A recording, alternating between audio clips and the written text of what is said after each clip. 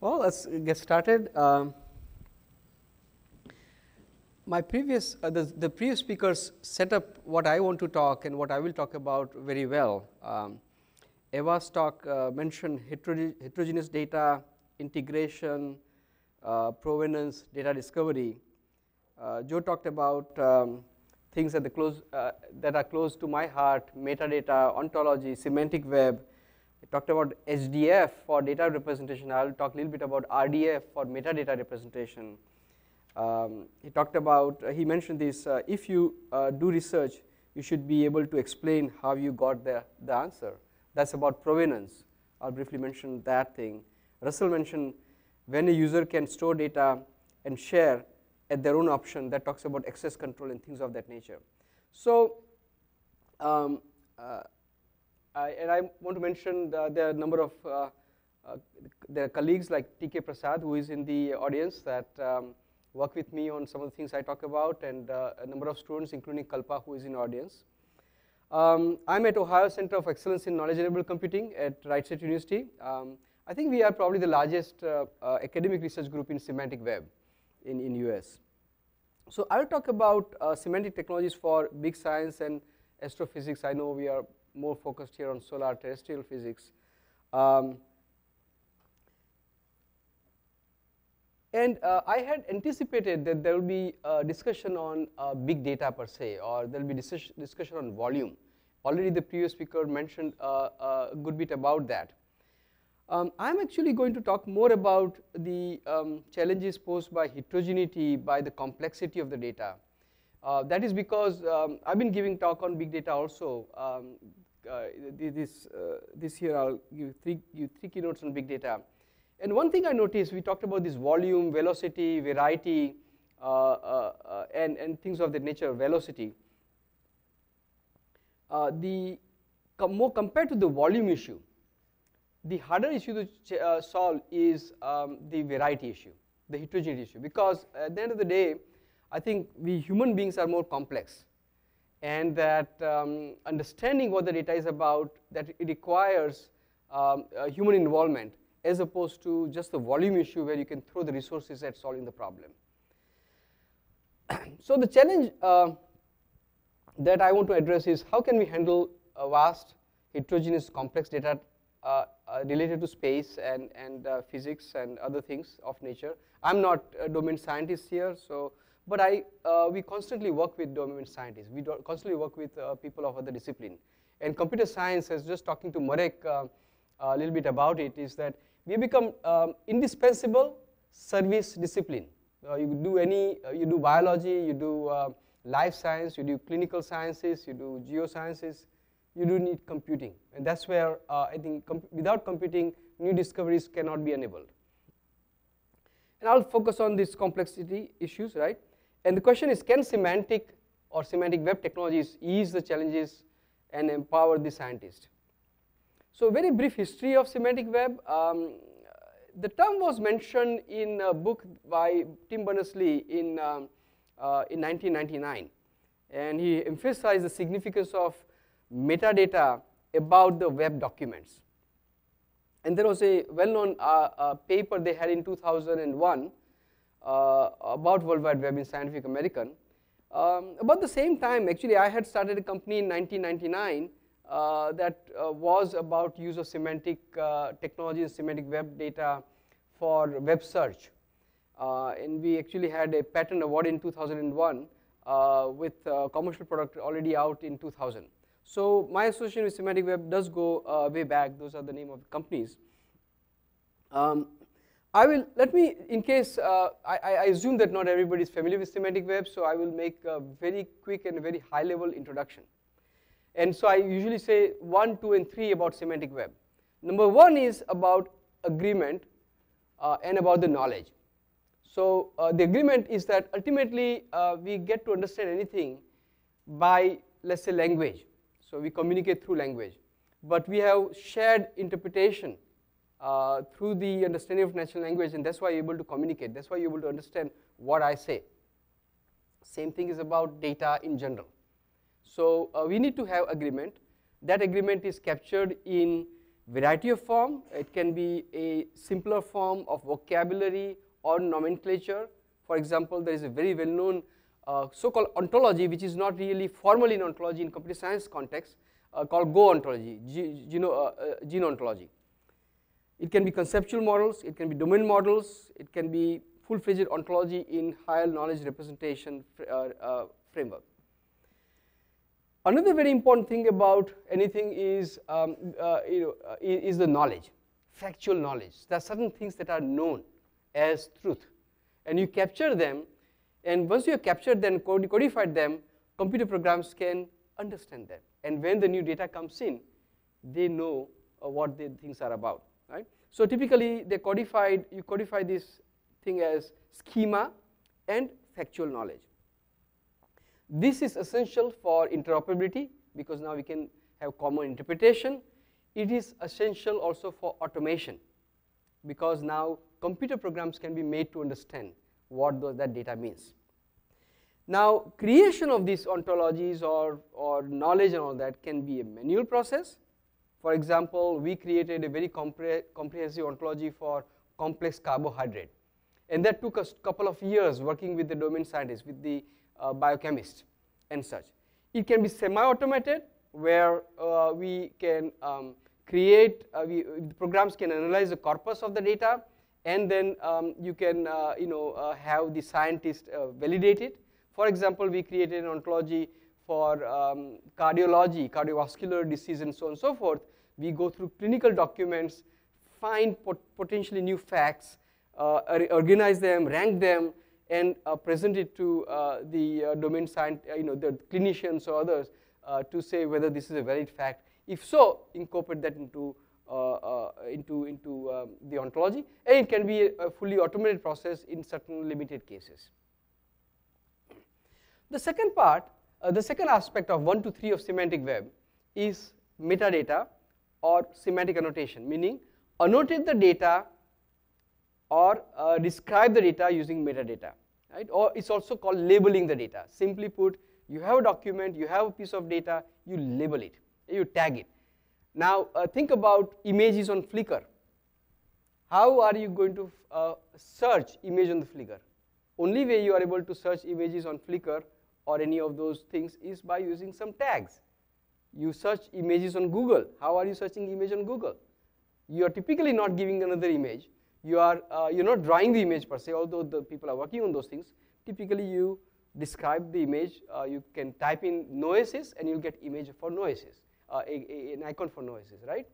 So ultimately, so that is tagging and annotating. And the important thing to recognize is that this is not a simple process, but here there is a significant role of the item number 1, the ontology, the nomenclature, the vocabulary, whatever you had. You use those terms to tag the data, and you have whole form of type of data. You have images, you have video, you have data in all different formats that the previous speaker talked about. You need to figure out a way to typically automatically or semi-automatically tag the data of all the kind. But now once I have done that, using that common vocabulary terms, I can get my unstructured data, textual data. I can get my relational data. I can get my file in a certain file format. I can get image data. They all were tagged using common term, right? So that's a powerful way why tagging is so important. That's important. The third is the use of this vocabulary as well as the use of this metadata for a computation. You might use the word reasoning. You might, and ultimately this is the core of the application. Applications utilize the data in one way or the another.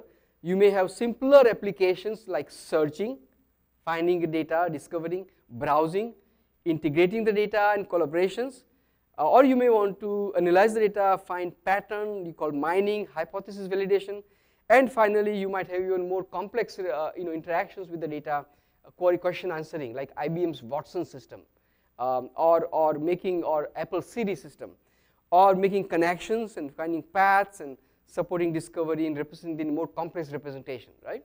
So again, you want to be able to describe all the domain knowledge and understanding. You want to be able to tag the data. And then you want to be utilize all that tagging for an application of the kind. Now, a couple of pictures that talks about abstractions. The term abstraction is very important. We've been talking during the break about how do you, there's so much data being created, and the previous speaker also talked much about massive creation of petabytes of data. In 2008, we lost the capacity to store all the data that we generate, right? And only 0.5% of all data gets analyzed today. What happens to all the rest of the data? Given that we can't store all the data that we generate, and only 0.5% of the data gets analyzed, what happens? Right? What has to happen is something that you are all doing right now. What are you doing is a process we call semantic perception, process called perception, whereby all these bits hitting your brain, right? This is gigabyte of data hitting you right now in terms of video, in terms of text you are looking at, in terms of voice, and but ultimately you are translating all that data into few things that you take away, few things that you will remember, right? This is called perception. Cognitive scientists have studied for a long time. So the point here is to go from data to syntactic data, and I've given examples there, you can just briefly look at them, to structural representation, to semantic representation, and then ontologies. The point is to move along this particular dimension. Let me give you an example. You're faced with the data 150. That happens to be raw data, which is actually just a number. But that number is given a label that it is a systolic blood pressure, right? And now you can represent that in a format called RDF, Resource Description Format. It's a World Wide Web standard. And then you say that is an elevated blood pressure. This is interpreted data, right? You deduce something from the data. It is elevated blood pressure. And yet, recall, if you are a physician, for example, you will not prescribe the data because it is an elevated blood pressure. Because elevated blood pressure could be because of hypothyroidism, or it could be because of hypertension. And the medication for each of them are different, right? So you have to convert that into an interpreted data. This may be called abduction. So I won't talk about the computational technique that we use on the right-hand side here. But nevertheless, the point here is that this sort of thing, there is also called DIK, W, data, information, knowledge, wisdom kind of axis.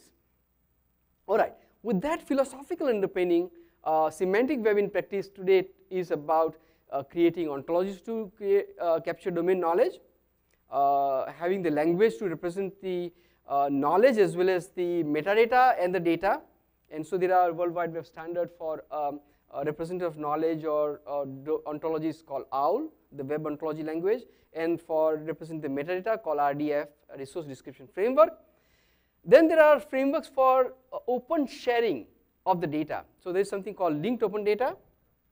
You want to keep it a little further.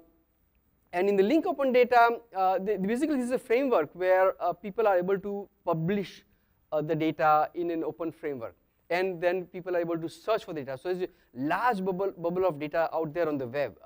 This so-called open government data is an example of the use of this link open data techniques for government data per se. And so there are now hundreds of bubbles out there. For example, geo names, all the names in the world out there are published in this format. And it is uniformly accessible to everyone because it uses the standard thing. And then you annotate, you do search, you do browsing, you do provenance. These are all the variety of techniques and technologies that are to support them. Now, interesting thing here is that this thing is being widely used in certain disciplines, and other disciplines are lagging. In the biomedicine, for example, there are already over 300 ontologies, and government, particularly in National Institute of Health, has funded centers in those areas in biomedicine, and that has allowed for creation of these large reusable ontologies.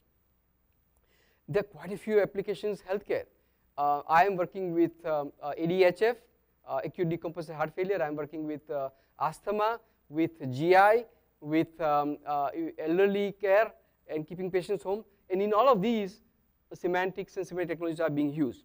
And there is growing use and exploration in geoscience, although there's a lot more that is to be done. To make things more concrete, I'm going to take example from a couple of projects. One is a project that I observed when I was recently on sabbatical, and I was visiting EPFL in Lausanne, and there they have an excellent project, very well funded project, where physicists are actually and computer scientists are working together, particularly astrophysicists, for shared vocabulary creation, annotation of documents, browsing the documents through related concepts. I may borrow, but I won't talk about in detail about the work that we do in healthcare and life sciences that encompass collaborative research, prototype, open source tools, ontologies. These involve deployed applications, commercialization, all that. We have technologies taken from our research has been commercialized several times over. And then I'll talk briefly about material waste. This is one of the projects that we have related to Materials Genome Initiative, and where I felt that there is a good bit of analogy of what this community can use. Again, I have to learn more about it to be sure, but as best as I could tell, there is a thing. So let me start with the ScienceWise. WISE stands for Web-Based Interactive Semantic Environment. So it's an interactive and crowdsourced tool to capture knowledge from scientists' daily routine work. And so its core consists of a community that builds this ontology, or basically it's vocabulary only, and then literature gets annotated and bookmarked using the ontology. So for example, here is how that ontology looks like. You can see, you can go to sciencewise.info, and it's a nice graphical interface, and a scientist is able to propose a new term to be incorporated in this vocabulary, and then others, there is a process for community to agree and then incorporate that into for future use, so it becomes part of it. Similar to gene ontology kind of thing, although gene ontology, process is far slower than the process that works here. Now once that anything is part of this ontology, in reality a vocabulary, then they have tools to be able to annotate data. In that case though, the data seems to be limited to scientific literature, the publications. So any publication that a scientist comes up with, they themselves or other scientists would use this vocabulary to annotate that. And they can then, other scientists can bookmark, search, and so on and so forth. So this is effective document reuse, but particularly scientific literature use. Now many of you are aware that there is equally the fast growing work in reuse of the data itself, meaning that you just don't want to limit to the text in, let's say, PubMed, but all the data that went behind the publication are also, so there is data science index also available, and so there is a corresponding work that is going on with regards to the raw data itself, the scientific data, experimental data itself. For example, there may be a conclusion based on mass spectroscopy based work, right? So mass spectroscopy is large amount of data, just the same as physics creates large amount of data. And so that data can also get annotated. For example, when we had developed that ontology called glyco for complex carbohydrate for glycan expressions, then they had a workflow where scientists would start with cell culture and then work through 7, 8, 9 step of workflow, and in the process for single run, in that case they would create 5 gigabyte of data. I'm talking about several years ago, so that was pretty large amount of data at that time of time. But that data was processed in multiple different ways. For example, there will be software that will analyze spectra, and then it will get M over Z, mass over, so that is a particular parameter. Just the same way in your community, there will be parameters of the same nature. But as the data is processed, we will tag that data and say this particular number is M over Z. Just the same way you saw in the previous case, there is hypertension. 150 is blood pressure, right? So that gets done automatically, and then it is totally searchable. So at the end of the day, when you have a conclusion, you can ask the question, tell me information about the cell line from which these experiments were run, right? So you go several steps back and get, this is called provenance, right?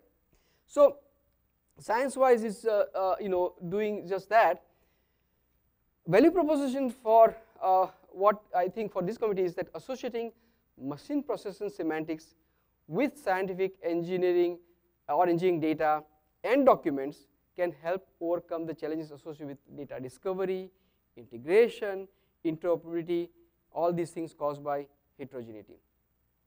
All right. Now, challenges that you have are all well known. I listed these things. Previous speaker talked about it.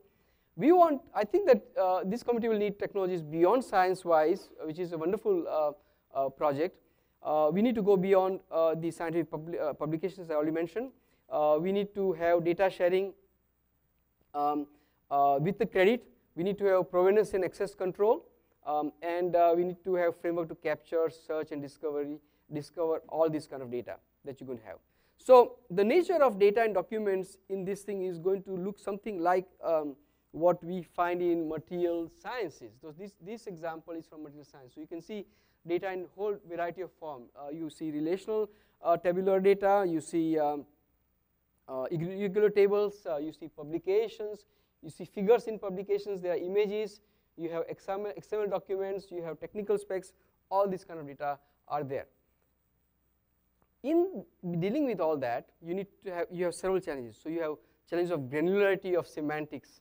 For example, you have all kinds of synonyms. I'll give you an example. There are some examples given here. I'll give you an example from a very interesting domain. We recently did work with another of President's initiative on prescription drug abuse. And we are analyzing web forum data on use of drugs that people abuse. So they are opioids, and so for every one occurrence of buprenorphine, which is one of these opioid antagonists, there are 29 occurrences of synonyms, bup and whatever other things there are, right? So this is going to be there in almost any community. So the ontologies and that process takes care of capturing of those kind of synonyms. There are other things like co-references and broadening and narrowing of the meaning. So that's why you have to create these hierarchies. And there are other things you have to capture.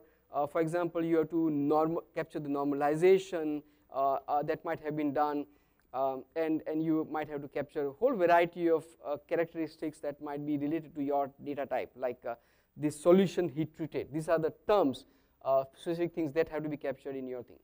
Now, there are broad variety of approaches, and there is no one size that fits all requirements. So there is a lightweight semantic approach where you have files and document level annotations to enable discovery and sharing of the data. There is a deeper semantic and rich semantic approach where you have data level annotations and extraction of semantic search and summarizations. And there is fine-grained semantics approach where you have data integration and interoperability. So the point here is that if I simplify somewhat, you can deal with the document as a whole thing, or you can try to understand every term in the document, every word in the document, every image in the document, every caption in the document, every reference in the document, right? So there is a whole variety of solutions that are possible. And again, it's up to the community to decide what level of solution they want to have. Having worked with many disciplines, in our case, we have developed tens of ontologies.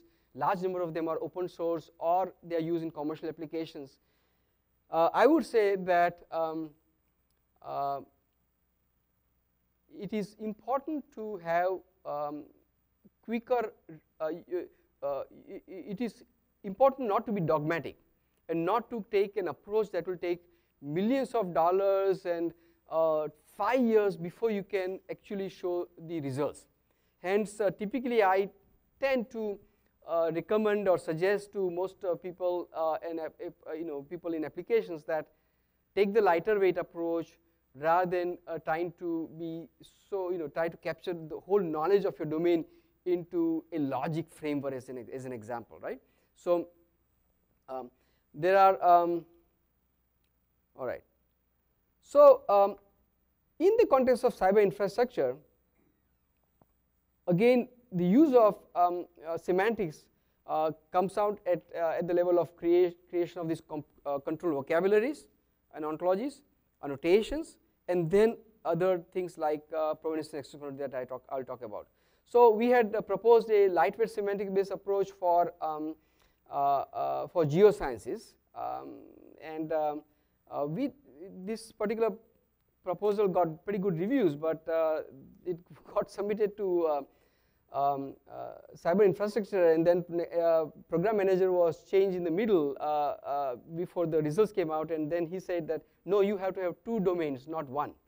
So they did not fund any proposals in that domain. But nevertheless, I think the approach that we had is very interesting, I think valid, in that the series of tools here that, if I may just kind of mention what kind of things goes into the guts of it. So you have variety of data, you have the ability to annotate of this variety of data, you have storage of the metadata, you have the ability to browse the metadata, you have the ability to search based on the metadata, you have the ability to get the documents that you want, you have the ability to search more, I don't see this thing, all right, we have the ability to search, do more annotation of the data, and so on and so forth. So whole variety of tools that can help the scientists have access to the data and metadata all through the web-based tools. All right. In the genome work that we are doing, for example, we have this MAT vocab homepage, and just kind of shows a series of applications. Here you can see there is an application for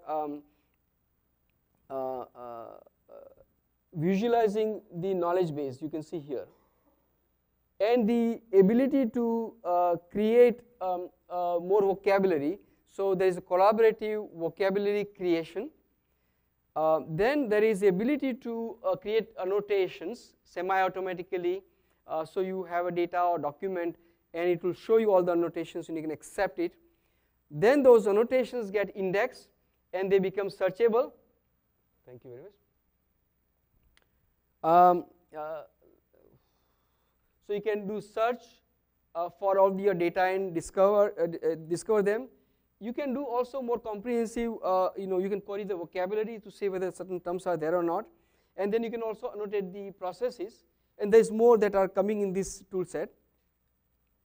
So I think we kind of generally understand these things. So just to show you an example, in this case, there is a document, and you can see the terms that are in the vocabulary or ontology that get annotated. Now the interesting thing here is that you can kind of right click on any of these highlighted term, and you can see how they are described in the vocabulary or ontology. And then you can potentially, if you want, you can also browse in context. So you can go with this term, you can say in the ontology this term is associated with other terms. Show me other documents that show things that are related to this term with participating in certain relationship with other documents. So there are a lot of things that you can do things about it. The other issue, one important thing, and again I mentioned that previous speaker also talked about provenance, that you want to explain the origin of an artifact, such as what was, how it was created, who created it, when was it created, and for example, given material X, which processes are involved in making the material, and what are the relevant performance properties, and you can see a whole bunch of stuff that people want to know. In your domain, I'm sure you have about the same kind of stuff that you want to know. There will be different details of it, but again, what machine that you had used, what telescope you used, what was the setting, where was it pointed at, who, all kinds of stuff, right? You want to capture that. In fact, in many of the scientific discipline, if you don't capture this provenance metadata, then the reuse of the data becomes very hard. If the data is created by 2 different processes, by 2 different machines, and you don't know, the tolerance and all the other different specificity, it's not possible to combine the data, as an example. And there are tools like, in this case, we have a tool called iExplore, which can capture the provenance metadata. So in this case, you can see something called generic PMC prepreg is subjected to this generic hand layup, and so on and so forth, yields something else, and so on. So you can see this process that can be visualized. Here you can, when provenance when vocabulary comes from multiple places, in this case they have this Mill Handbook 5 and Mill Handbook 17. So here one of them, one of the description of this concept called A basis comes from one of these, and other comes from the other of them. So you want to be able to know how those terms actually came into being and that we adopted, and what are the different interpretations of the same term itself. And you can demonstrate those vocabulary term and definitions and the source of those definitions also as you look at the data, and the rights of the usage of the data. For example, in material science, there is ASM, ASTM, they own the rights. Gelu, how much time you have? Oh, so you want me to wrap up? All right. In the case of astrophysics, then you would also want to have, and in many other disciplines, you also want to have access control. Let me just mention last thing here. You have data of from many sources, and different people own the data. One of my first thing I did after my own PhD was something called federated databases. So the idea here is that people who created the data have the ownership, and they are able to grant the access to data on selective basis. And so you can describe private data, selectively shared data, public data, and so on and so forth. And then you can create this called federated architecture, where data rights access can be granted, and there are tools and technologies for that. So I'll bypass that. All right. So let me bypass these details here about the federation and about the access control. And there are a number of tools. There are demos. If the slides are made public, you can look at them too. So then let me give you the takeaway, my last slide. Use of semantic web technologies can help overcome challenges associated with data discovery, integration, interoperability caused by data heterogeneity. Use of provenance and access control can help share exchange data more reliably. So rather modest goal, but is something where I think semantics will play a very, very critical role as we go along. Okay.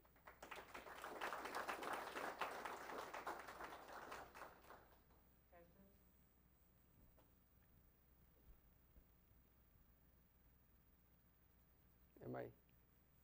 Either I overwhelmed or I was absolutely clear, or you guys are already exhausted. Eric.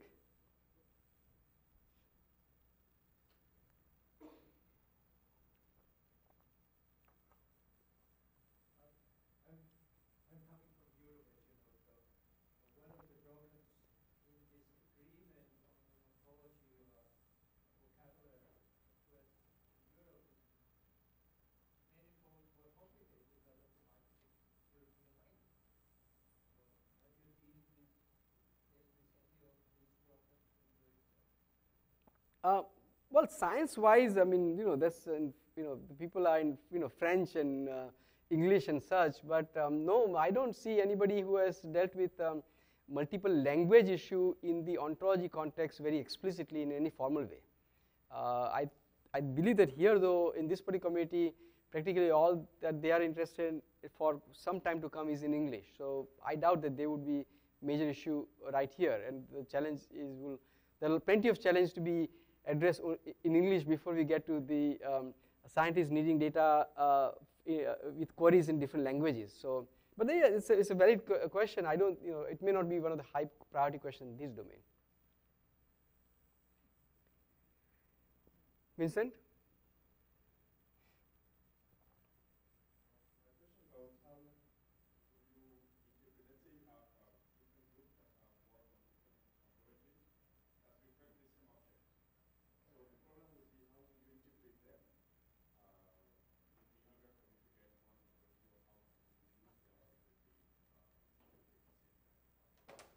So that problem we had to address in our material science project anyways.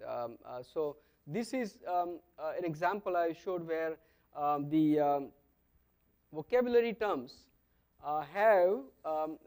appear in two different highly used sources. So these are very, very critical sources in material science, Miller book 5 and 17. Both of them give definition of this term, right? But they are very related, but not exactly the same. And so you really have to classify them. You really have to record them. There's nothing much you can do. These committees have existed for years, and I don't think that either you have a government agency or somebody say this will be the standard, or you go through World Wide Web or some other standard body and say let us create a standard in that context, or you say, well, this is what we have, let us continue. And that's why in this one we will even show the provenance of vocabulary and say where that interpretation came from, or what interpretation did you use.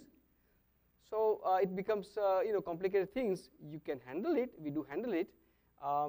If you can create, the point is that reaching agreement among human is one of the harder things to do compared to a lot of technological solutions that we can come up with. Humans, if you were trained to use all your life using this particular thing, I mean, just the thing, you can't take United States from metric to metric system, right? So the thing that you've grown up with all this time, and you ask them to change how they call something, that is hard. So you record your agreements and disagreements in precise ways and move on. But you can do that technologically. We can support that, and that is a reasonable way to go on.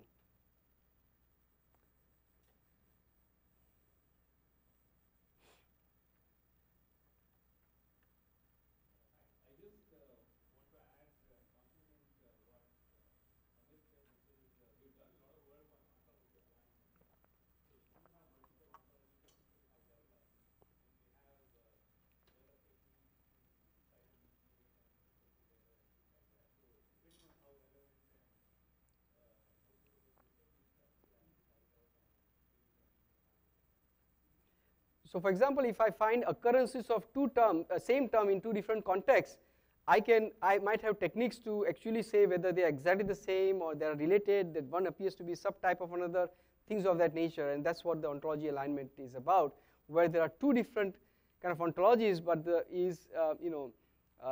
tomato and tomato, are they same or not, kind of stuff.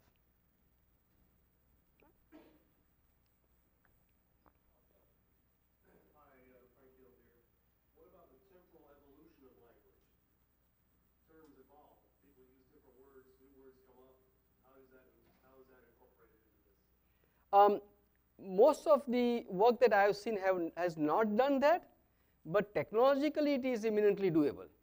So meaning, there is a lot of work in temporal data representation, and ultimately whether I have vocabulary or ontology, it's all some form of data representation by itself, right? Rich form of data representation, knowledge representation, and in that, if I want to capture evolution. I will give you a very concrete and interesting example that dates back to my 1999 company. We used to crawl sources of knowledge, and one of the sources of knowledge we had ontology for news, which included politics, and we had a concept in ontology called the office of the first lady. And there, in 1999, the office of the first lady was occupied by Hillary Clinton. And then we crawled again after 2000 election, and that had changed. So it was Mrs. Bush who occupied that office. So at one point of time in the ontology, the knowledge, the fact was Mrs. Clinton, and then the fact had changed in the knowledge base. And so attuned to that time frame of 2000 election, there was a change in the information, and that can be recorded, and that was recorded. And then because we are supporting search, and somebody searches for first lady, if the document happens to be before that time change in that knowledge, you have to use that interpretation. After that, you have to use other interpretations. So indeed, there are precedences in dealing with this kind of stuff. It is technologically doable, but I would caution that it increases the complexity of representation. Every time you do that, ultimately again, for ontologies you have, just like we have ontology browsing tools, the users are humans and the users are software programs. Complexity of both increases, so you need to be mindful of what you want to do, how much complexity you want to manage. With that complexity comes, you have to maintain that knowledge base in a consistency of that knowledge base is another thing. So we keep on adding layers of complexity and sophistication. Whether we want to do it or not is a question we have to make, as opposed to technologically things, yes, it can be done. But as I was saying earlier, that yes, we have ability to create this highly rich ontologies, but that will take many years for people to potentially even come with the agreement, as opposed to we are doing this weak, lightweight ontology. We take the terms from existing dictionaries, ASM and ASTM, and just make it part of our ontology and say, look, we are not going to resolve all the disagreements among humans. We are going to record them as they are. Even today, material scientists are using ASM and ASTM vocabularies anyway, right? Now we are even embodying them, and we are putting them in the computer form, and we are telling you how they were being used. So we have certainly made a progress without resolving the core disagreement between the humans, because there are two different communities, sub-communities that will not exactly come to the agreement.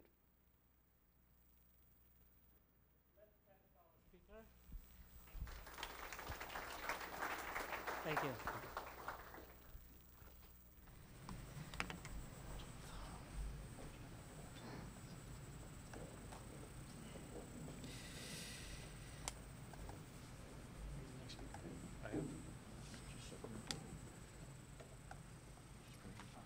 So our next speaker is Bob Wiggle from George Mason University.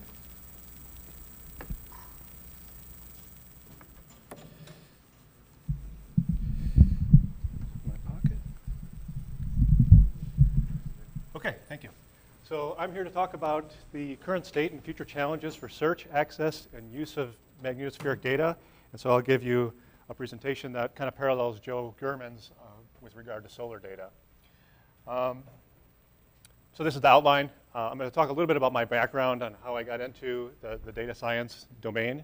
And I'm also going to share, based on my past 8 years experience with virtual observatories and a lot of the issues that are going on with EarthCube, I'll share some of my experiences and what I think are the themes for long-term success for projects like this. And then I'll give some feedback on the current state and future challenges of search, access, and use of magnetospheric data primarily. And I'll revisit the themes, and then I have a wish list and some ideas. And I read through that survey. I was very happy to see that survey sent out. And I'll discuss some of the issues that were brought up in that survey, and I'll encourage that survey to be sent out to the broader community. Okay, so my background is that I started in 2006 as part of the Computational Data Sciences Department at George Mason University. We have a PhD program called Computational Science and Informatics. And I guess if the department was formed today, it would be the Department of Computational Sciences and Big Data. And so the ontology of that word is changing with time. And so I started work on a virtual observatory, a radiation belt observatory in 2006. And since then, I've been involved in many other NASA-supported so-called heliophysics data environment projects since then. And here, I'm just reminded of a question that was asked a few minutes ago where we're talking about language across Europe and even in our own community. To NASA, it's heliophysics. And this conference and this workshop refers to space physics. And so these issues occur even within the boundaries. Okay, so some of the themes on the challenges for long-term success on science data and science software projects that I've observed over the past 8 or 10 years. This is my list, and these are the things I hope to see addressed. The first is community building. At least in magnetospheric physics, we have a broader and more diverse community, and that kind of shows in the tools that we have to use. As a given scientist in my community, doesn't have access to software and a complete software package like he does in solar science, where almost everything's encapsulated in something like SolarSoft or SSW. And so that's a difficulty, and we need to come up with ways to make spanning those boundaries more seamless.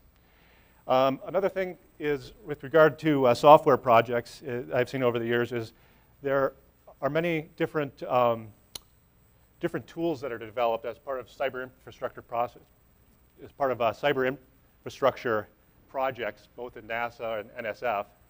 And these are typically funded on the time scale and with the model of how a science project is funded. And the problem with that is that the half-life of the usefulness of software, science software, is only about a couple of years, whereas a science project that's funded by soft money will usually lead to several publications which have relevance 10 to 20 years from now. And one of the frustrating things as a scientist is to see really, really talented software engineers develop really nice things and then stop because they have to move on to another project. And the project just sits and rots and decays. Okay, and another is awareness of incentives. I'll come back to that. And then there's the ever perennial software reuse issues. And I think Joe Gurman mentioned, breaking down these barriers is a big key to the success of this in the long term. Okay, so on to the current state and future challenges. I'll talk about the three different parts that we do. The first is search, access, and use of magnetospheric data. And my understanding is, and based on the survey and informal surveys of myself and colleagues, is the primary mechanism finding new data is from presentations, papers, and browsing familiar websites.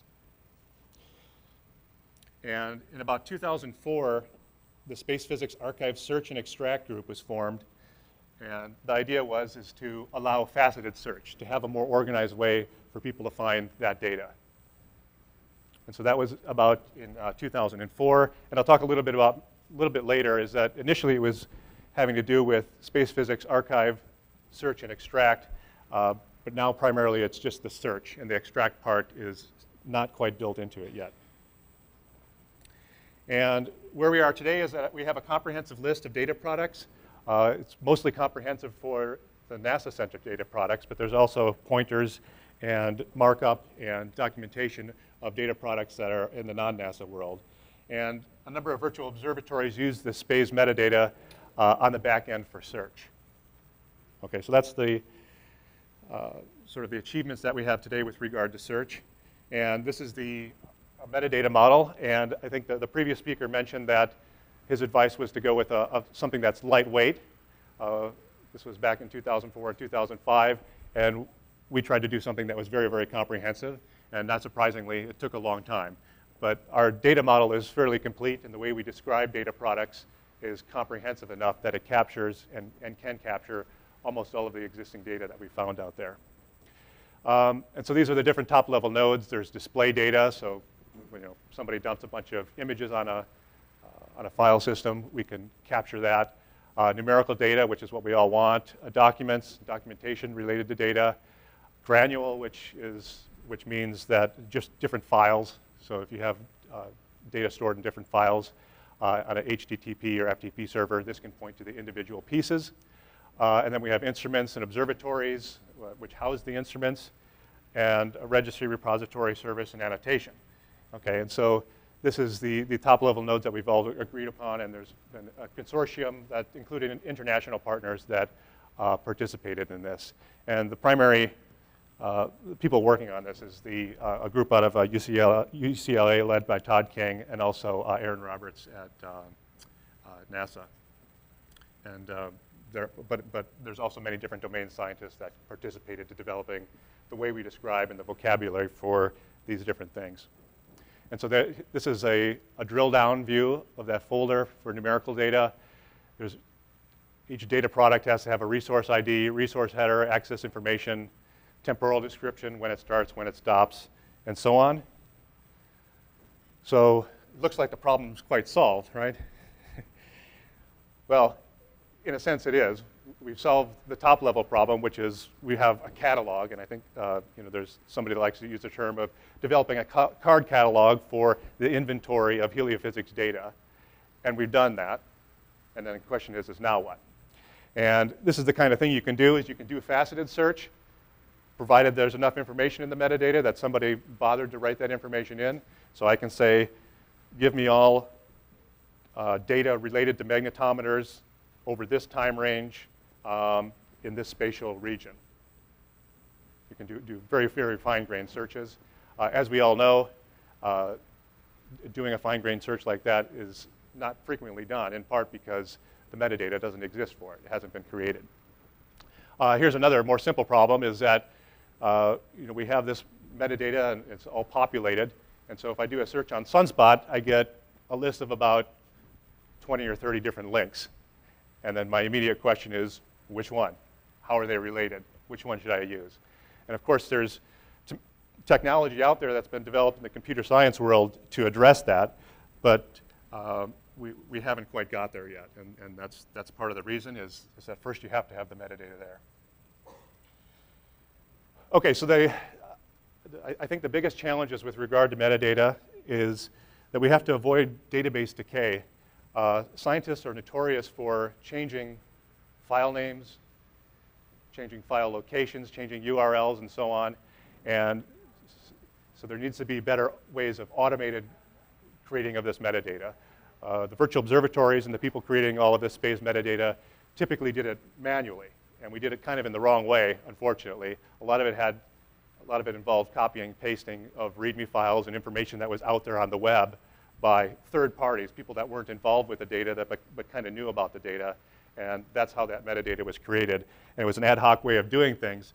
But in order for this to last, we need to address that issue. I think we need to simplify creation. That was one of the biggest challenges, in part because that metadata model is pretty complex. And I gave the task of creating space to many different people. And they all had different interpretations of at what level and what depth. And the creation of that is just quite difficult. And I think if we're going to enable this faceted search and a lot of these semantic web technologies, it needs to be easier for scientists to create that metadata. And I think there needs to be just simply bettering of narrowing of search results. I think there's tools out there that will allow us to, instead of just dumping out a list of links, to tell us, for example, what's most popular.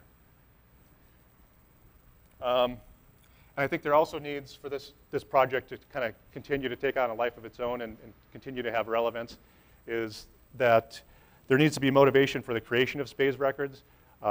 We talked about earlier, one of the speakers mentioned that a lot of people will create their own data products, their own derived data products. And maybe they'll put a README out there and they'll put it on some file system.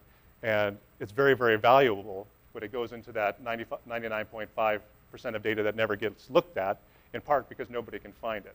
And so if there's a motivation to create these records because their data products are going to show up in search, it keeps the system evolving and it keeps it relevant. And another kind of practical issue with this technology is that we need to deal with the inconsistencies in the way that conventions were applied. We spent a lot of time developing the data model, the words and vocabularies that we used, but we didn't talk much about what you put in those fields and how you put it in. And so the database that we have is a little bit uneven in that sense, is that some people have tons of information and some people have very little information. And so it needs to be revised in order to stay relevant.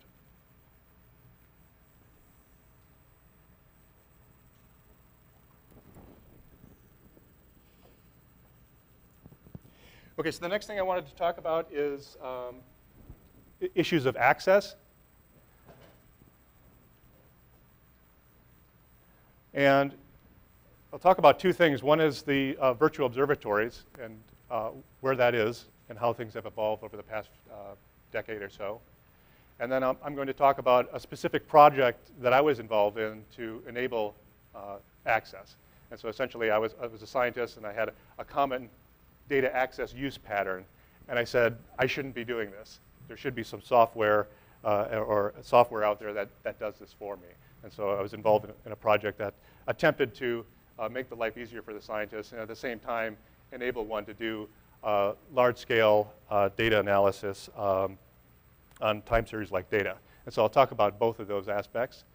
It was already mentioned that we've started out with domain-specific virtual observatories, wave, radiation belt, magnetosphere, solar, heliosphere, energetic particle, ionosphere, and there was also a model repository, which essentially was an interface for all of the simulation data that's out there. And again, at the very first level, it's intended to be a front end to domain-specific resources, especially for search.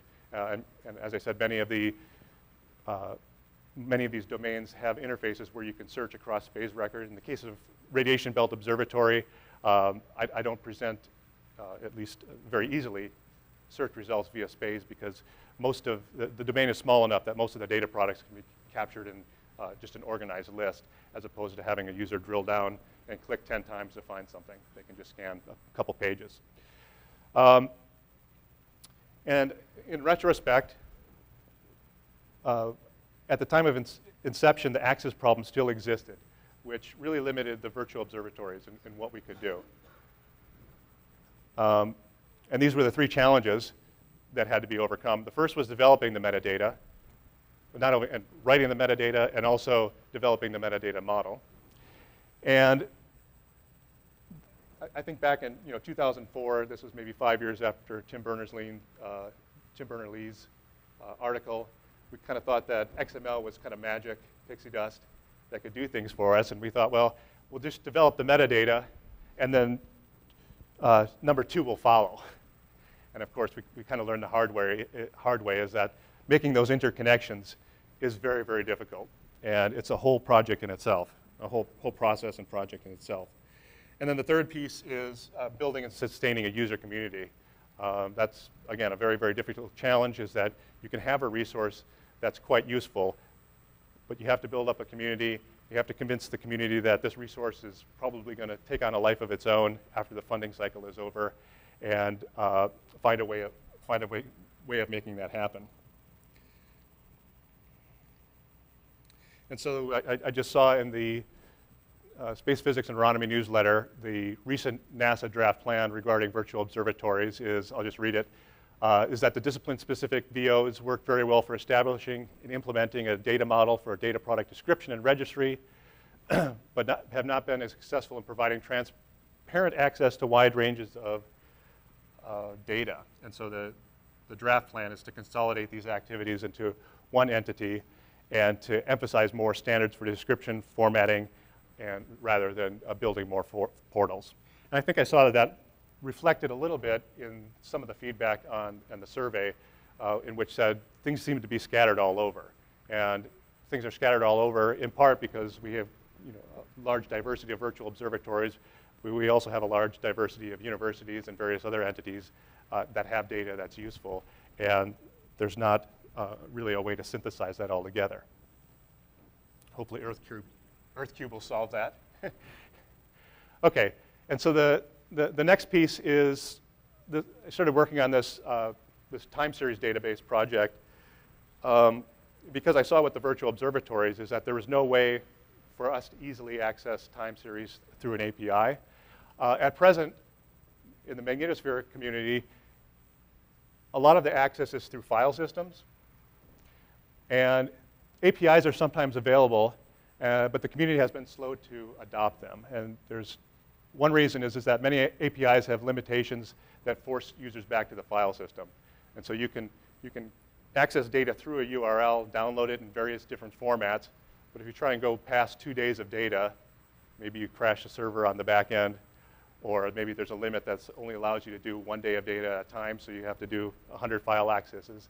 And these kind of limitations force users back to the file system. And the other reason is that science databases are quite different than those used in computer science.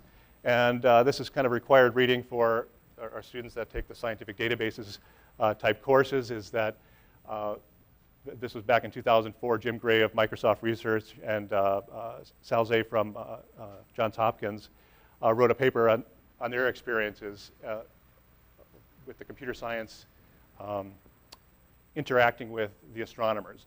And I always point people to this when they ask me, why do you scientists, kind of back in the Stone Age with regard to databases, there's no SQL, there's MySQL, and all of these different standards. Why don't you just use these? And this paper kind of explains that. And I also pointed to scientists who say, why is data access so hard? Amazon is easy. Okay, so then a common model, at least initially, for access of data through the virtual observatories was to enter a date range and a parameter and get a list of files that would need to be processed. And my feeling was, and sort of the motivation for this project was, that's not that much different than just kind of pointing me to a directory and just kind of mirroring the directory, pulling down what I need. And so that was the model of the virtual observatories, and that's part of the reason we developed metadata that had different time ranges and pointed to different granules was to enable that kind of thing. But the user feedback was typically that's not really what they wanted. I think Terry Onsager was the one that said back in, just when I was starting the virtual observatories, I was talking to him about this, and he said, I just want you to fill my array. I'm sitting in IDL, I'm looking at a lump of data. I don't really care about the technology that's going in between there. And I don't need to learn new programming languages just to start doing the analysis of the data. I understand it, and I know where it is. Just put it in memory. And then again, when I surveyed some people just informally prior to this talk, they said, we want to do machine learning and large-scale statistical studies, which is kind of my field, is typically look at a solar cycle or more of data. And the issue is always is that you have to deal with many different file systems and many different essentially database schema, just because of where the data are stored. They're not all stored in a nice NASA repository. Some of the useful data is just out there at university sites or various instrument sites. And so we want an easy access route to that. Okay, so this is the project, and just succinctly stated, it's to allow any data provider with a pile of files of time series-like data to have an instant API to their data. And the idea is that we only have to fill out catalog-level information that kind of describes how that data are stored. And so the challenge for us was to come up with, okay, how do we come up with a general way of describing, the 50 or 100 different data files, data systems that are out there, describing that in metadata. That was one piece, and then the second was the technology piece. As I said, it's pretty easy to do this. Time series data are pretty simple, and you can throw up a Perl script and start dumping data. But again, as somebody who's used a lot of these interfaces, you quickly run into the fact that these interfaces the APIs have limitations, and you're crashing other people's servers, and you just go back to the files. And so we had to solve that kind of software engineering problem as well. Yeah, and so we had to overcome the scaling, both the scaling and the generalization limitations.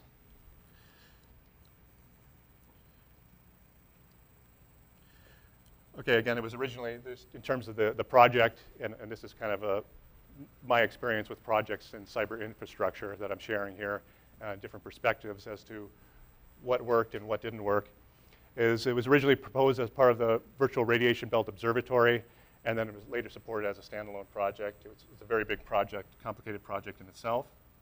We're at the end of the life for the project, and these were the goals. What we claimed we were going to do is interface to 5 or more large data holdings. We've done that. We've interfaced it to 10 or 15 different data holdings, and so the description of it is flexible enough that it does what we want. To allow for arbitrary time ranges. So in other words, you want to pull down the solar cycle worth of 1 minute data, it will allow you to do that.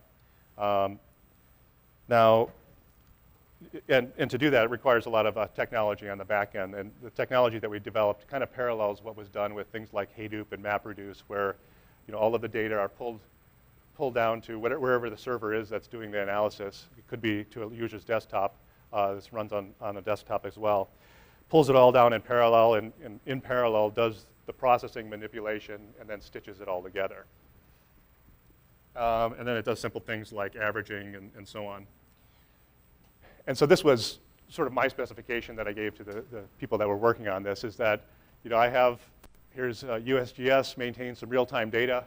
I want to look at it, and I want to look at, say, like a year of data and say at all of the 10 or 20 different stations that they have. I see some patterns there, the timestamps and the way it's labeled, and that's all I really need to know. And now I could write 100 lines of IDL or MATLAB, custom parser for all of that, but I really know that only those 4 bits of information are needed in order for me to fill my array. And so the requirement that I had was that this is the information that the scientist or the user would enter or would be pre-configured for them. And then from that, you would have, just with that simple configuration, you could have a simple interface where it just has drop-down menus of the different parameters and the time ranges, and then link backs to the original data sources, and then information about the data set at what you're getting. And so this is, we tried to keep the interface very lightweight. I think, as was mentioned before, we don't really like web interfaces sometimes that much, and many of them are over-designed. And so this is just sort of a simple way to look at what's available. What you really want is a URL. And so, so it uses this REST-style URL where you specify a catalog data set parameter, start and stop time, and then you just get a data dump. And so you can look at the data dump, and then if you append PNG, it'll give you a simple preview plot. And again, we didn't try to do anything too fancy because most of the time people just want the data in their own system and their own analysis. But sometimes it's useful to have a preview. And then finally, to achieve that fill my array, which is something I really wanted, it was just better stated by Terry, was I just want to copy and paste this in here. And this is like a 6-line script that will pull data down. In this case, it's pulling it down in ASCII, but there's a fast mode where it pulls it down in binary. Copy and paste this in, downloading the data, putting it in my array, and then I'm done. And so this is where we left it. Well, I'll just give you a little bit of a history of this because it's kind of the progress of a scientist learning computer science. The initial version was just a series of batch scripts that I was using in my own analysis, and I just generalized them a little bit so we didn't have to do that much change when I looked at different data systems. Of course, that's kind of the scientist way of doing that, and it's not a good long-term solution. But it did allow for some very, very fast serving of data. So if you pre-create these long, pre-caching, essentially, really, really long sets of data, you can make HTTP requests for like subsets of that data or do averaging on subsets of that data very, very quickly. And so this allows us to look at very, very large data sets over different multiple scales because we also cache the different averages. But again, this was not a good long-term, wasn't really a robust solution. Next, we looked at OpenDAP threads, the OpenDAP threads NCML stack, so that's out of NCAR. And that software, so it's Open Data Access Protocol. Threads is a metadata model dealing with how you sort of a top-level description of different resources. And then NCML is a way of describing kind of the contents of a file. Initially for a netcdf file, but it can also describe contents of other types of files. And we spent a very, very long time on this. In retrospect, I think what happened was this kind of had all of the elements, but it was developed for a database and for people looking at data that was typically on a latitude-longitude grid. And so again, this goes back to the database problem, is that the different data structures really require very different databases. So if you're looking at mostly a few time steps or a couple days of time steps worth of lat-long data, that requires a completely different, almost a completely different set of software tools and database tools than it would be for like a time series database.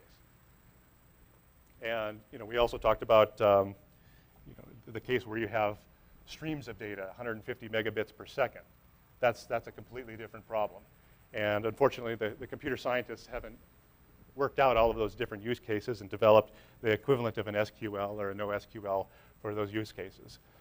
And so we abandoned this after some time, and the latest version is in it's JavaScript and a little bit of C, and it's pretty lightweight. And So we're working with several data providers for use. And these are the challenges. Personally, I think that it's still kind of complicated to create catalogs. This is almost to the point of a tool that I would use, personally, as I would download the software and fill out a template and use this instead of writing my custom script. But until it's to that point, I think it's not quite done. And I think we also need to develop a standard for the catalog schema. And so, as I said, SPACE is primarily for search. Initially, it had been envisioned for extract, but we didn't really develop the description of how you annotate and describe different resources that have numbers. We just had kind of pointers to where the numbers live. And there wasn't enough information in there for automated processing by computers to figure out how to ingest the data and manipulate it and to put it on grids and so on. And so that part of it needs to be put into SPACE. That's always been, in my mind, something that was lacking, is that most of the SPACE metadata is for consumption by humans instead of machines. And I think more automation is always better. And I think we need community buy-in for data providers, users, and software developers. And as I said, we're at the point where we kind of achieved all the successes of our project. And the question is now what? And so, we're trying to build a community, but there needs to be developers, and software to continue on needs either money or these three things. And again, money isn't always the answer, and money isn't always available. And then just kind of a few specific things, very technical detail. One of the things that enables this thing to work very well is, as I said, it does parallel downloading and parallel processing. Now, when you have data that's on a remote system, what it'll do is it'll say, well, you want to do this processing job, and we all know that database queries are very, very expensive computationally. And so it'll check to see if it needs to redo that query. And if not, it'll just send you to a data set that's more local, that's equivalent to what would happen if you reprocessed everything. Now, that's fine for file system type databases, but what I find is that there's many data services out there that won't tell you the age of the data. And so you query for data, and you query the next day for data, and you don't know if you have to re-download the data because there's no information in the headers that tell you about that. And I also think there needs to be a logging interface, I think, to sort of as incentive for the data providers, is that it needs to be really easy for them to develop metrics. And the usual way of developing metrics is asking some guy to parse some Apache logs. And so if that was a part of it, it would be a useful feature. Okay, so I'm doing a time. The last piece is use. And so I'll go through this somewhat quickly. The three primary data types in the magnetosphere are, as I said, time series, images on a lat-long grid, and 3D simulation output. So with time series, I think this was reflected in the survey, as people have enough tools to be able to import it and use it. And so the use isn't as much of a problem as it is for, say, like simulation model output, where you have to figure out how things are gridded. With this kind of data, there's not that issue. I think the biggest challenge in my mind is how to communicate and share specialized and derived data sets. There are many scientists that will either publish papers or create a data set that everybody's kind of doing on their own to enable their own analysis. And they'll just do it once and validate it and build confidence in it and publish it. And the question is how does that get shared with the community? And examples of that are, I think, there's people that look at long time histories of the solar wind velocity upstream of the magnetosphere. The data have gaps, and somebody's come up with a clever algorithm for filling in those gaps in a meaningful way. And how does that get shared? That thing has added value, but it doesn't really fit into any data system that exists, because you have the large NASA data centers, and at least what we did is with virtual observatories would host these very small specialized data sets. But again, that's sort of a stopgap measure. The issue of communication is also as big. Again, if we're not using 99.5% of the data, these people that are creating these data sets need to find a better way to share it. Writing a publication is fine, but also having some sort of system or infrastructure by which that can be propagated through and communicated more easily would be useful.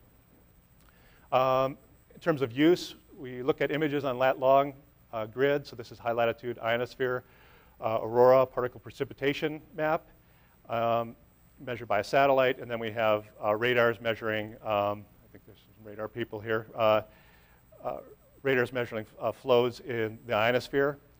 And there's a big emphasis, at least in the geospace environment modeling, on system science. So they say, well, you magnetosphere guys need to work with the ionosphere people who need to work with the thermosphere and figure out how it's all coupled. Well, there's two problems. One is understanding the physics of all of those different things.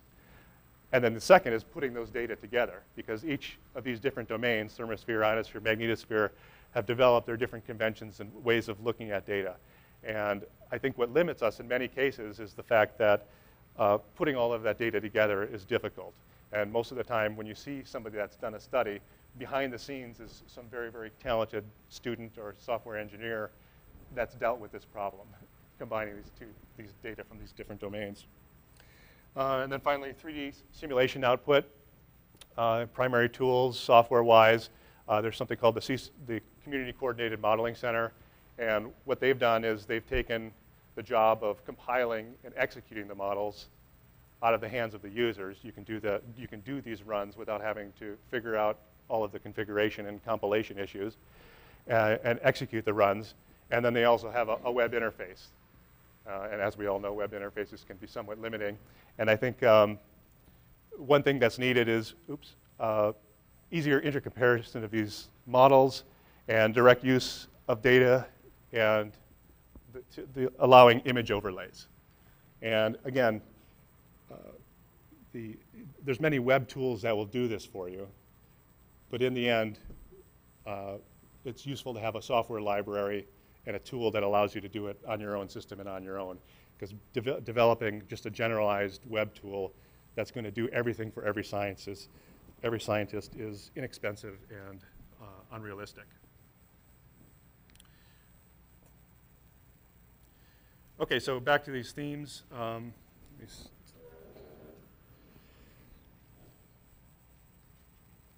Mentioned the issue of community building, and consideration of software maintenance and the half-life of software being 1 or 2 years of it being useful, and the model of supporting innovations in the cyberinfrastructure might not be the same model that you want to use for supporting innovation in just regular science. Keeping awareness of incentives, I'll come back to that in a second here, and the perennial software reuse thing. And so here's my brief wish list, the things that I wish I had. This one has a dual purpose. When I submit a journal article, it'd be really nice if I said, well, I use these 5 data sets. If I just had an interface on the article webpage where it would just say I use these data sets, and then it would kind of fill in the attributions of how these data providers want to be attributed. And I don't have to go hunting for it on the web and possibly finding broken links and dead links. So it makes my job easier, but it also solves this other problem of the creation of metadata. Is in the past it's been virtual observatories or different individuals doing it, but we need to find a way for people who really know the information to be populating these metadata databases. And so this would provide incentive to data providers to kind of participate in that, is if they know that it's more likely that their data will be cited in the proper way if they're participating. And I think there needs to be better coupling of proposals and papers with the metadata databases. And again, this is the experience with creating space records. It's expensive and it's very difficult, and in part because there's not enough tools, in part just not enough of it's being created. And it would be nice if there was some sort of coupling so that when you write a paper or you do a proposal that produces some sort of data product, the space record falls out of it, and so now we have a record of it, and it's in the so-called card catalog.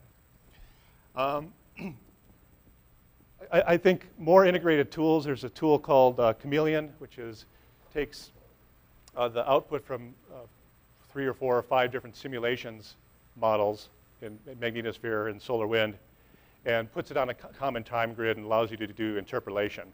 And I think the non-existence of a tool like that is what prevents people from just looking at data from different simulations, because that tool doesn't exist and it takes a long time to write. And I think libraries like this, as opposed to more web interfaces, are useful. Now, again, the problem with this is that developing a software library, doesn't really sell. It's hard to write a proposal or get funded for something that is going to read data and interpolate grids and so on. It's really hard to get that supported. But in terms of the science impact, it's huge, because once we have this science tool, it saves us from having to write the software ourselves, or again, never do it. And I've always thought that we need this large-scale user survey. Joe said that graduate students are the ones that thank him the most, and it's been my anecdotal experience that a lot of the decisions that are made about cyber infrastructure and how things should be done tend to be made by people who aren't really necessarily the users, just say, this is how it should be done because this is how I do it. And I think that can lead to many different problems, of course. And I think having a large-scale user survey like the one that was sent out and really getting the data would be useful. And so we don't have to say, design things for one particular user who has a very loud voice. I think workshops like these are useful. Cross-disciplinary software, I think that needs to be discussed. Many of the problems that we have data structures. We have image data, time series data, and 3D data. All of these different earth science domain users have these different data structures that we deal with, and there needs to be cross-cutting tools that are developed by all the different communities. What it's been thus far is that there'll be one community that develop a tool for themselves and kind of try to make it cross-cutting, but sometimes it doesn't always go the full distance. And finally, I think there needs to be better international and interagency collaboration on cyber infrastructure related projects. Is that we have different institutions that are participating in, for example, the SPACE metadata model and virtual observatories, but there is a tendency to kind of silo things, and knocking down those barriers will lead to life being a lot easier in the future. But I don't have a solution for that. Thank you.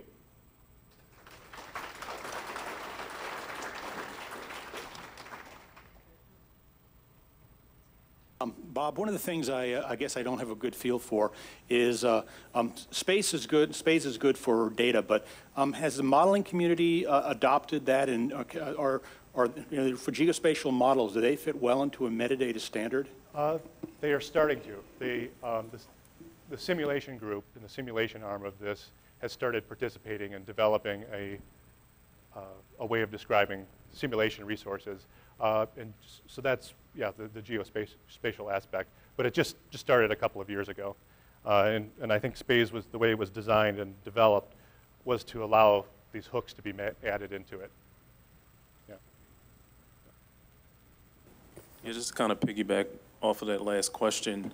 One of the limitations of CCMC implementing SPACE is that it didn't really translate well to the 3D grids that we have, but the ImpX activity out of Europe, they've piggybacked directly off of SPACE, and they've done all of the hard work, and so they've defined everything that we've always wanted, and so it's just a matter of us implementing SPACE plus ImpX into our data holdings, and I think that will be very useful for the community.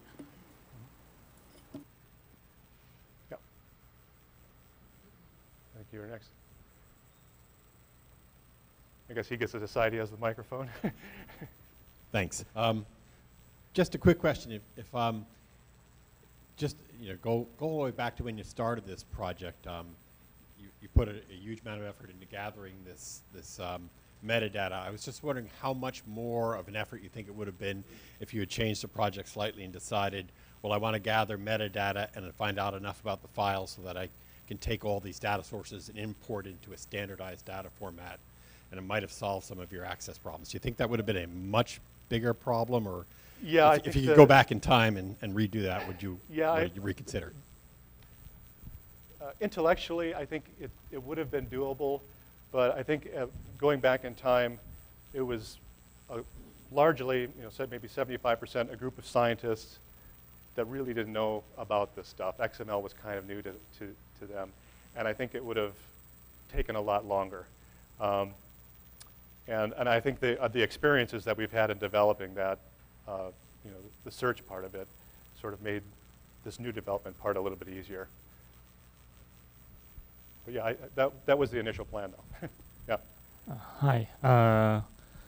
I'm from one of the instrument teams on SDO, and so you mentioned about the data rates, like how to deal with this when you have such a large data rate.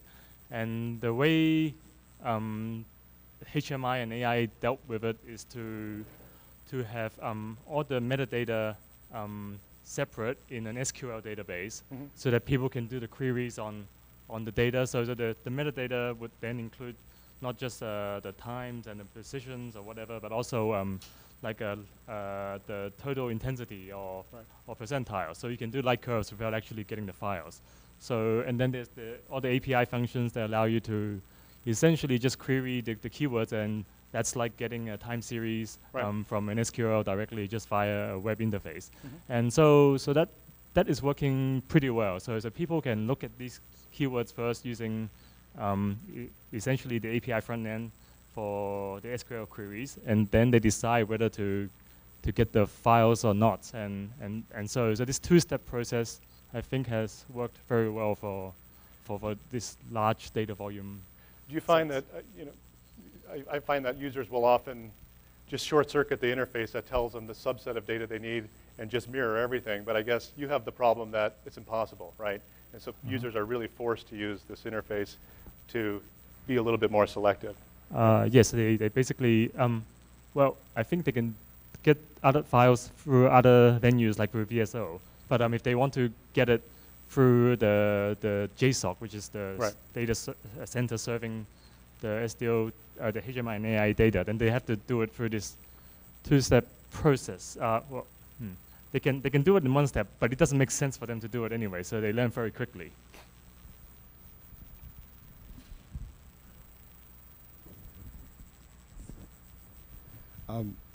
Bob, thanks very much. That was a great talk.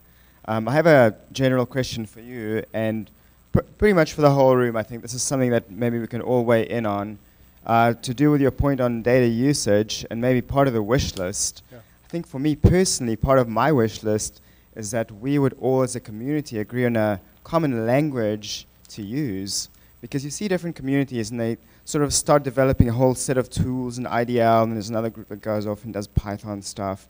And you think, you know, if we could just agree on a language on the front end and just develop all the libraries ahead of time. I don't know if this is pie in the sky and could never ever happen, but maybe it would be nice to think about it. I don't know.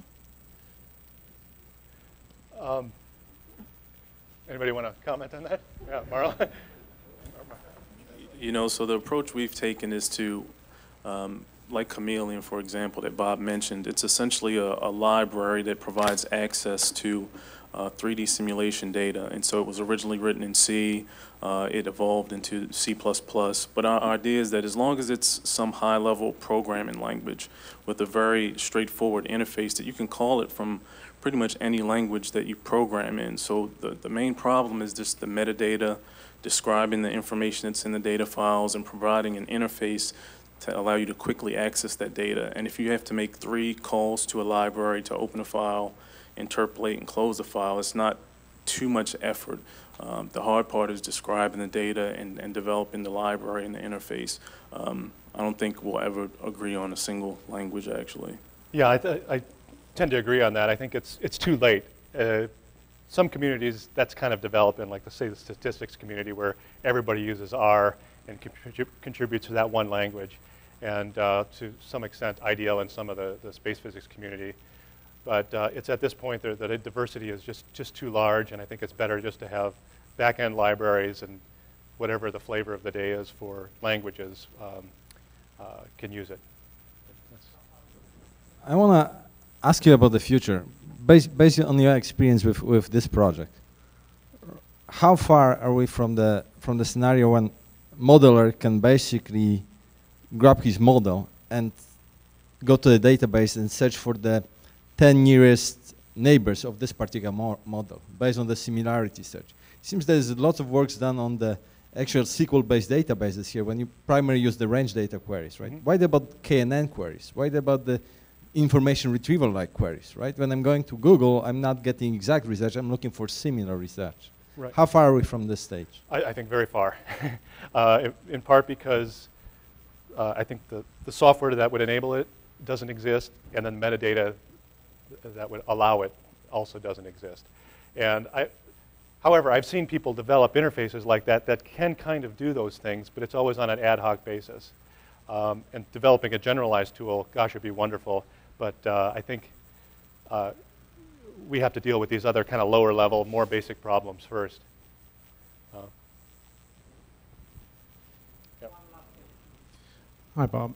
Thanks for the presentation. I just wanted to make a comment about some of the things that have been said on this particular question, which is the development of common language or whatever. It's not really about the languages. What really matters is the common standard data language or data dictionary like we have with SPACE, but more importantly, the standardized interfaces. Because if we can really define a standard set of interfaces, a standard set of common language that goes with those interfaces, then we can write whatever we want to query into those common interfaces. And that's, I think, where your next biggest hurdle is going to be coming over, is understanding what that interface language is going to be. Thank you. Yeah, I guess if I was Jim Gray from Microsoft Research and I had the money, a project I would support would be similar to what was done with NetCDF and HDF5, which is, they did exactly that. And I would say, okay, let's do this with CDF and FITS, and just get it done. And we don't have to deal with all of these different file formats. We just have to deal with that one interface. Again, that's kind of like the Chameleon project, is that it's not something that really sells. And finding somebody to do it is one thing, and getting somebody to do it and finding the support for them to do it is a very difficult task. But I wish it was done, yeah. Let's thank our speaker and. Okay.